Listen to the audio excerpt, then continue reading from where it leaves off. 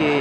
Yeah, can you tell a few words about the tournament and about yourself and about your team? I'm Jon Redshaw. I'm one of the coaches from Great Britain. We had a team of 22 athletes out here. It's been an amazing competition, really well run.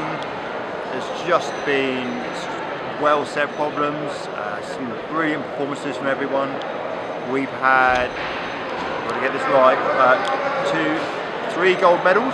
We've had Hamish McArthur win gold in junior lead and bouldering and silver in combined. We've had Phillips win gold in combined and silver in bouldering, and Toby win silver in combined. It's been fantastic. It's been a really great goal. Did you like this city? Yes, we've looked around a little bit. It's a very nice city.